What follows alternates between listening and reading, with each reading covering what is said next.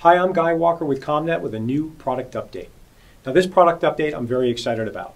What I'm holding in my hand here is one of the switches from a new product line we'll be launching later this year that is fully designed and manufactured in the USA by ComNet.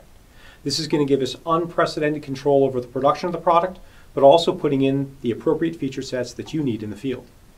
We're going to start with 3 models of switches. We'll have a 3+8 that gives us 3 SFP gigabit ports and 8 10100 copper ports.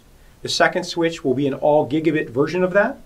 And then the third switch will be a 19-inch rack-mounted version, 24 gigabit ports, half SFP, half copper. These will carry the same lifetime warranty as all of our hardened products at ComNet, but we'll add in the EN 50121-4 specification for use in railway applications. And all these new models will have the same robust management features you're used to from ComNet, but adding in a couple of key features. First of all, 2 of the SFP ports will have support for the developing standard of 2.5 gigabits per second transmission speed.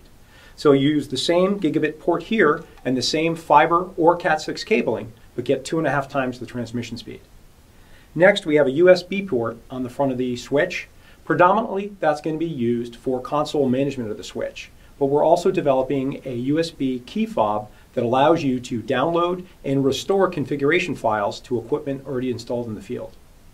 And then because of the increased use in PoE above the 15 and 30 watt standards, we're going to have 30 watt support across all 8 ports and 60 watt support across 4 of those ports, giving you enough PoE for any application you may find in the field.